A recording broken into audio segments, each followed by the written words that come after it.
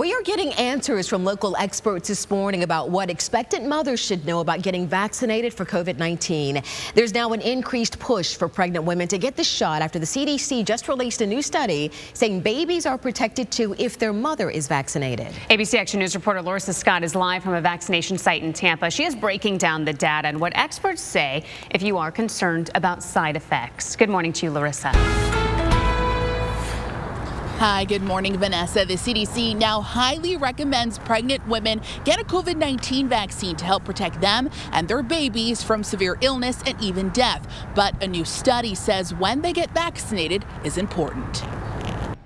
A study published by the CDC on Tuesday suggests getting vaccinated against COVID-19 during pregnancy can protect the baby too. With the Omicron variant causing a record number of hospitalizations in younger kids, doctors say this new research is hopeful. Infants are at risk of getting COVID-19 related complications like respiratory failure and other life-threatening effects. The new CDC study shows that when pregnant women got 2 doses of either the Pfizer or Moderna COVID-19 vaccine, their babies had a 61% reduced risk for being hospitalized with COVID-19.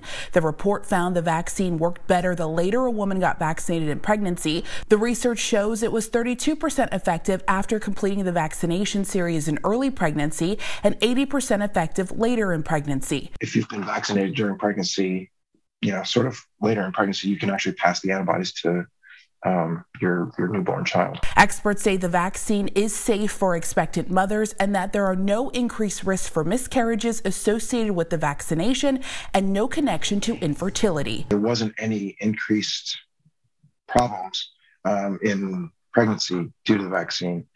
In fact, if you do get COVID when you're pregnant, it's much worse. There's a really high mortality rate in that situation. Researchers say maternal vaccination is really important to help protect babies, possibly giving them antibodies up to their first 6 months of life. Looking at antibody levels in newborns, and they've actually found that those antibody levels are highly protective and actually protect them longer than we usually consider those antibodies in newborns.